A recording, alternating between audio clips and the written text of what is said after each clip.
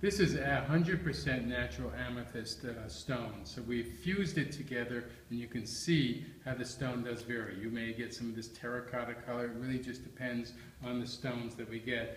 You can see that what we do is we fuse it together. We kind of get it into a flat piece, and then we adhere it. We fuse it onto a glass base. So the frame itself is a glass structure with a metal border here, a back that makes it stand horizontally or vertically. I just want to show you how interesting. You see, I'm not sure if you could see the light shining through here. So this is the wonderful effect when you use natural materials like this to appreciate what nature has given us.